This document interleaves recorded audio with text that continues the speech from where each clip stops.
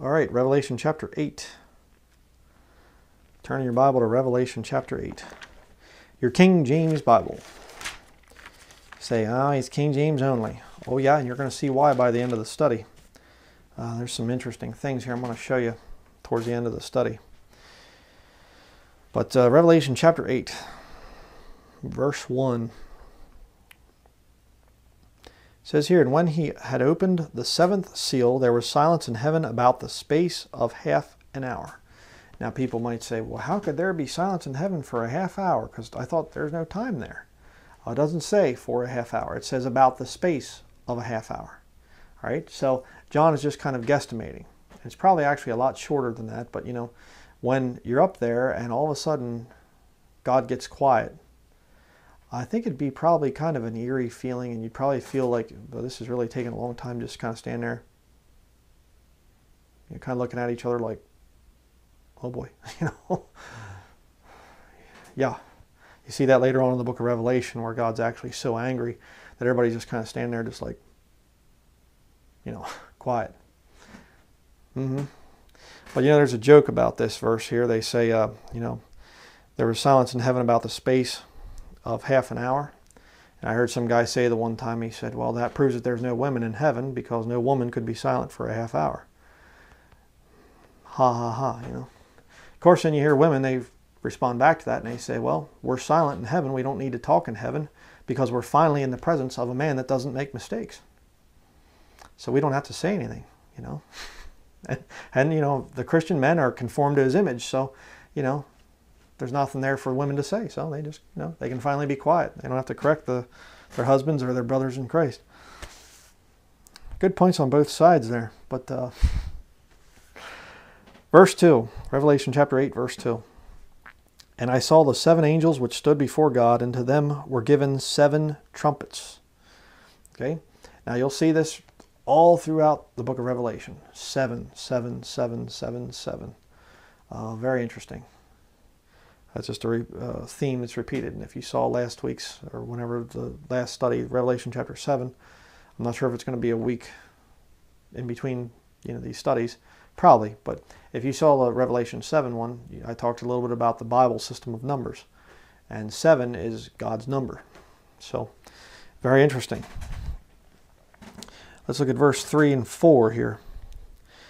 And another angel came and stood at the altar, having a golden censer, and there was given unto him much incense, that he should offer it with the prayers of all saints upon the golden altar which was before the throne.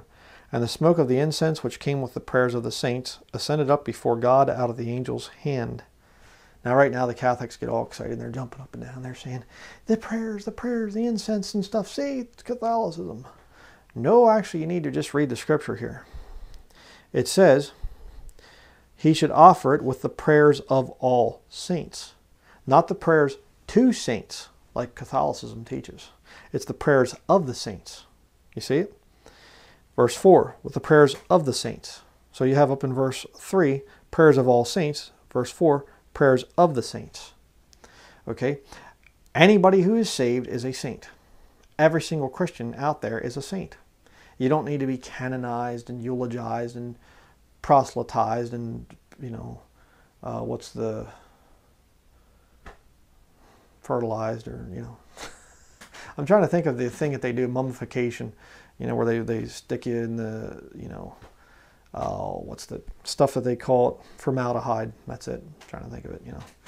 Now you don't need that, like the embalming and things like this, like the ancient Egyptians did, which the Catholics now do. And, you know, interesting, I had I forget who it was, sent me one of you, I think, posted a link to this thing of this Padre Pio, and the Pope Francis has called him, his dead body, to come to the Vatican. And so they're parading this dead corpse around in this glass container, you know, and he's laying there, you know, Saint Stinky here, and you know, and he's laying there dead, and people coming up, you know, and putting their hands on the coffin, you know, praying and stuff, and I'm going, yeah, okay, a little sick. And then some other rotten saint, you know, too, and they got him in a glass box, you know. It's kind of funny because when I was a boy, I used to take bugs, you know, and I put them in a glass jar or something like that. I'd collect bugs, you know. I guess I was becoming a Catholic. I don't know. Could have been named them saints or something. I think I've insulted the Catholics enough just for the next 5 seconds at least. But let's look at a scripture here on the thing of saints. What is a saint? Ephesians, keep your hand there in Revelation chapter 8. And we'll go to Ephesians chapter 5.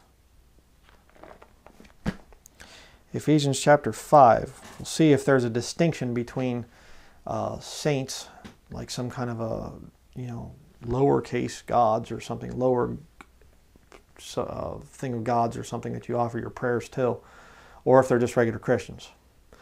Let's look at this. Ephesians chapter 5, verse 1. Be ye therefore followers of God as dear children. Who are you talking about?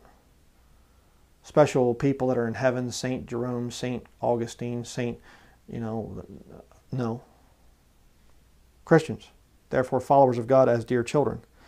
Verse 2, and walk in love as Christ also hath loved us, and hath given himself for us an offering and a sacrifice to God for a sweet-smelling savour.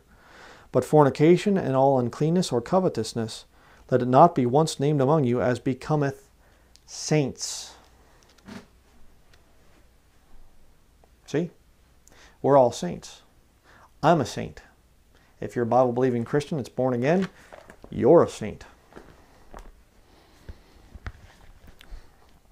We are saints. Pretty good. And I have a whole study here. It's called How to Become a Saint According to the King James Version, the KJV.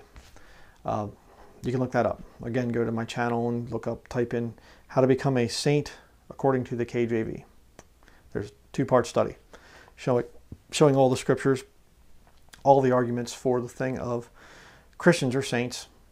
In Catholicism, they have this thing of God the Father, and then there's a whole plethora of lowercase g gods. Because, see, Roman Catholicism is just sanctified paganism. Paganism, they have all these, you have, what's the guy, Zeus, I guess, and on Mount Olympus, and then you have Mercury, and you have this guy, Hercules, and, he's a product of Zeus and some woman or something like this, and all these lowercase gods.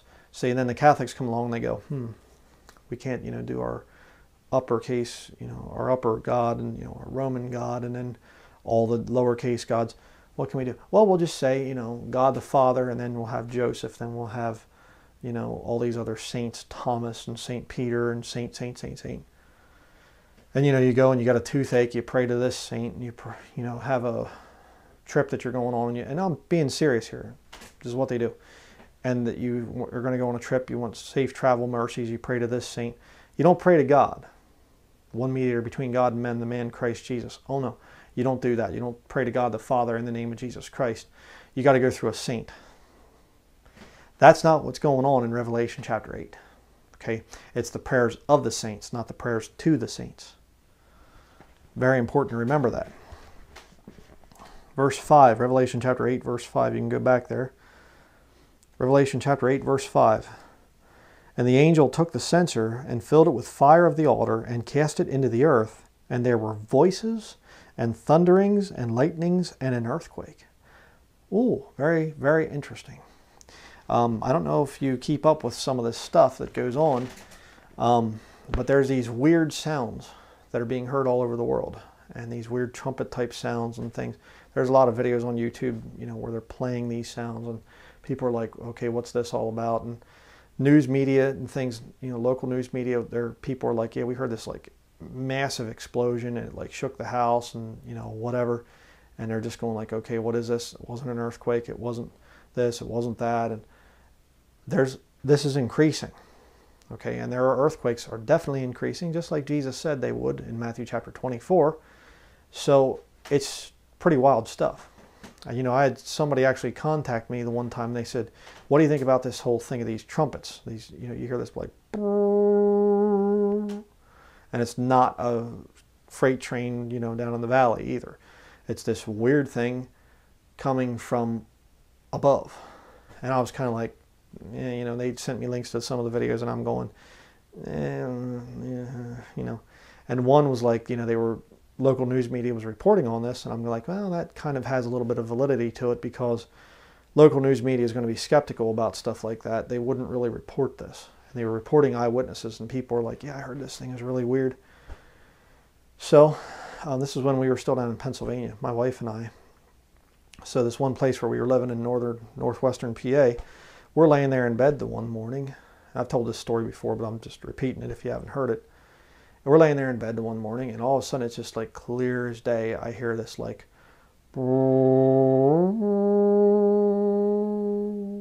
almost like a chauffeur or shofar. You know, the ram's horn that the Jews blow. Loud. And I'm like, eyes open, you know, we're both like, whoa, wide awake. And we're like, I said, did you hear that? She's like, I heard that. And I'm like, and we about that time, again, and I'm going. And so I jump up and I run and I grab a camera, and I got out the front steps onto the porch, and I push record, and I'm like, okay, do it again, do it again. Didn't do it again. So I heard it. My wife and I both heard it. You say, what was it? I have no idea. I have no idea. It was unlike anything I've ever heard before. Could it have been this right here in Revelation chapter 8, verse 5? There were voices and thunderings and lightnings and an earthquake. Is that what people are starting to hear? There's some major conversation going on up in heaven, and people down on the earth are starting to go, did you hear that? You know, I heard something. And it's going to increase, and it's going to be in full production, if you will, in the time of Jacob's trouble. People are going to be hearing conversations in heaven in the form of thunder. Again, you can do the study on that. Lost people, when they hear God's voice, they say it thundered. Very interesting.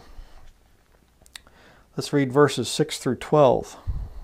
Again, there's not a whole lot of stuff in this that I can apply doctrinally, or instruction in righteousness to us today. But verses 6 through 12, we'll read these. And notice a reoccurring theme here, okay? Notice the acronym, or the thing there for 3, a third.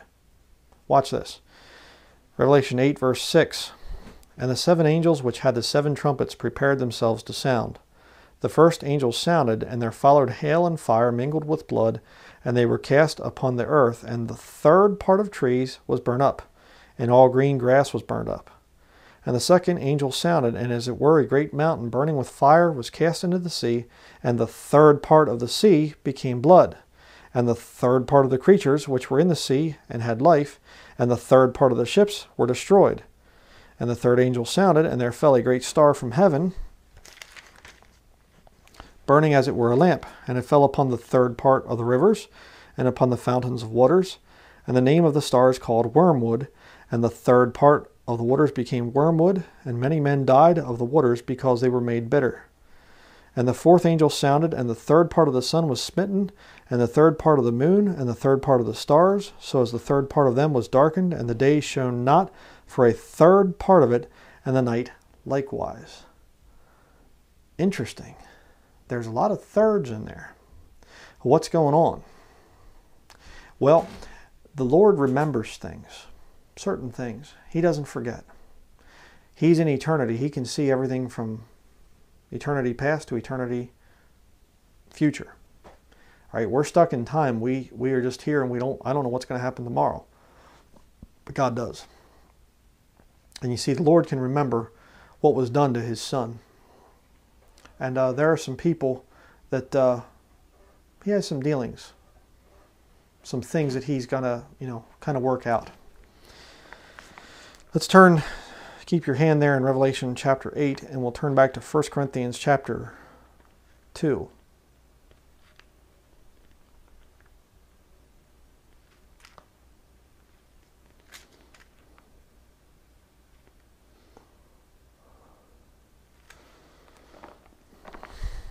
First Corinthians chapter 2, verse 7 through 8. It says here, "But we speak the wisdom of God in a mystery, even the hidden wisdom which God ordained before the world unto our glory, which none of the princes of this world knew, for had they known it, they would not have crucified the Lord of glory." Was I going to read? Okay, those two verses. Who did they crucify on the cross? Jesus. My God, why hast thou forsaken me? There goes the soul. And he gave up the what? Ghost. Jesus was the part of the Godhead that died on the cross. The soul goes up, God the Father.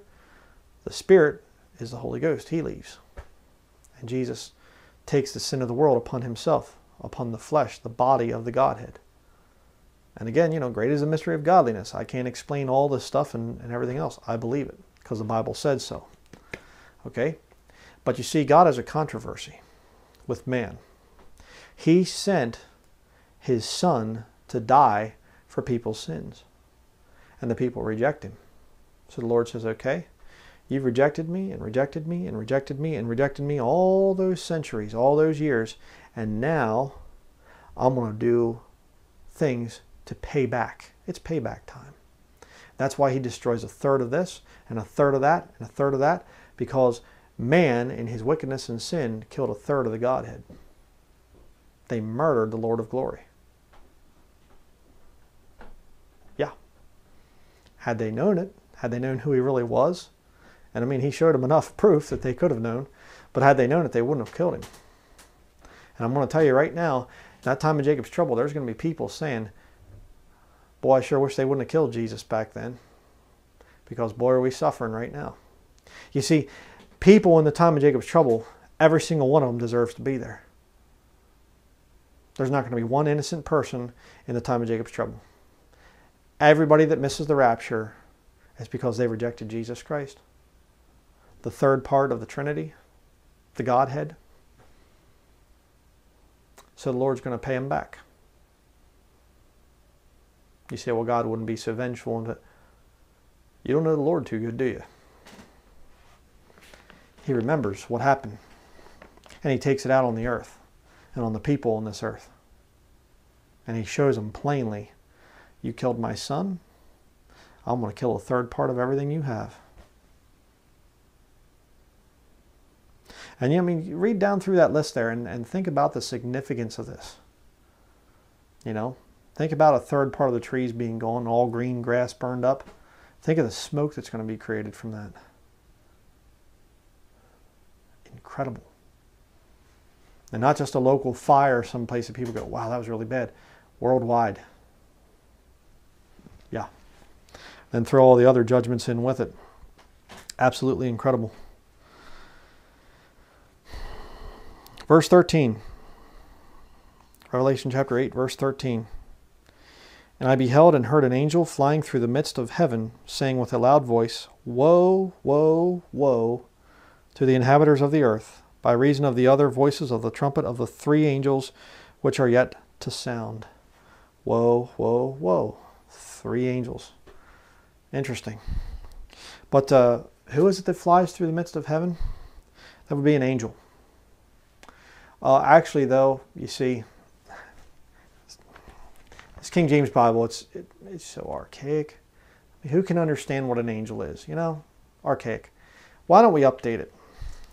Let's start out with Young's literal translation. We have messenger. Isn't that nice? The messenger. It's a messenger flying, and he's telling him stuff like this. That's a lot clearer than angel. Okay, that's the literal, definite literal thing. No, it's a lot of these people, the Young and a lot of these others, these Greek scholars. What they do is they blend Alexandrian Greek with Textus Receptus type of Greek. Two totally different Bibles, completely different. And one used, the Alexandrian used by the Catholic Church, the Greek Orthodox Church uses the Textus Receptus. That's a big issue, but we're not going to get into it. But, I don't trust this Young's literal translation thing. I think it's hogwash. God's never used it. God doesn't bless it. But next we have the message. Let's look at this. Instead of messenger or angel, it has lone eagle. So we have a talking, flying lone eagle. I've heard of terrorist attacks. They say, watch out for lone wolf terrorist attacks. But apparently this is going to be a lone eagle attack. Next we have the Amplified Bible. It says solitary eagle. Cool. The Common English Bible, an eagle. The Contemporary English Version, lone eagle. The English Standard Version, oh, the most close to the best translation. Yeah, the darling of the evangelicals. An eagle. Much better scholarship than the King James Bible. I mean, these guys back then, I mean, they're just terrible scholars. You know, they have an angel that talks. It's more accurate to say eagle, talking eagle. How about the Holman Christian Standard Bible? It says an eagle. New American Standard Bible, an eagle. New King James Version, an angel, with a footnote that says, Revelation 8:13, the Nestle Aland, the Nestles or United Bible Society there, the NU text, and majority text, the M there, read eagle. So you see, they put the right word in the text, but then they question it in the footnote. Satanic deception. The New King James Version is just another rotten new version. Don't use it. The New Revised Standard Version says an eagle. The NIV, an eagle. The Douay-Rheims of 1899, one eagle. And by the way, it's the same thing in the 1582 Rheims New Testament. So don't say, well, they changed it to read more like the King James Bible. Yeah, they did. In the late 1800s, because the original Rheims Bible, the Douay-Rheims, Douay being the Old Testament, Rheims being New Testament, they came out with the New Testament first, and then the Douay Old Testament translation. Jesuits wrote the thing. I have it right there, over there. I've showed it in other videos. But it was so corrupt and so terrible that they had to make it sound more like the King James Bible in the 1800s. Can't think of the guy's name that did it, Challoner, the Challoner revision. But anyways, the New American Bible. Again, Roman Catholic Bible. This is probably the most popular of the Roman Catholic Bibles. The New American Bible says an eagle. And the Orthodox Jewish Bible says one nesher, in parentheses, eagle. I mean, it's just so terrible being a King James Bible believing Christian. You know, we're stuck with this old archaic Bible. It says angel. It should be reading, more accurately reading in eagle. Instead of angel, eagle. Yeah. Right. So that's going to be it for this study of Revelation chapter 8. You know, some of these chapters in Revelation, we're not going to be getting a whole lot of instruction in righteousness. There's some definite, neat stuff there in this chapter, but a lot of it's just describing the events. We're going to be hitting a lot of that in the next couple of chapters. But, we're doing chapter by chapter, so I'm going to go through each one. I'm not going to skip a chapter. But the book of Revelation is an amazing book, but you'll never really truly understand it as a Christian in the church age, because things are going to be very different. I mean, I can say I could not have understood life today 10 years ago. If you'd have told me about the technology that's out today and the things that are on the main news and things of the day right now, if you told me about that 10 years ago, I wouldn't have believed you. I'd have been like, what? You got to be crazy. Nah, that's not going to happen. But here we are. Some of the things that are going on today are just unbelievable. What's it going to be like when the body of Christ leaves and people are in the time of Jacob's trouble? You talk about crazy times. It's going to be insane. So that's why I've been praying about this study and just asking the Lord to show me things that I can show Christians today in the book of Revelation that'll be challenges to challenge you to holier living and to living for the Lord and serving Him with your life. That's the purpose of these studies. And I know a lot of people have said that they've really enjoyed this, and I thank the Lord for that. I enjoy doing these studies. So I'm going to keep doing them as long as the Lord gives me the wisdom to be able to do this. And definitely appreciate the input from the body of Christ. So that is going to be it for this study, and we will see you in the next video.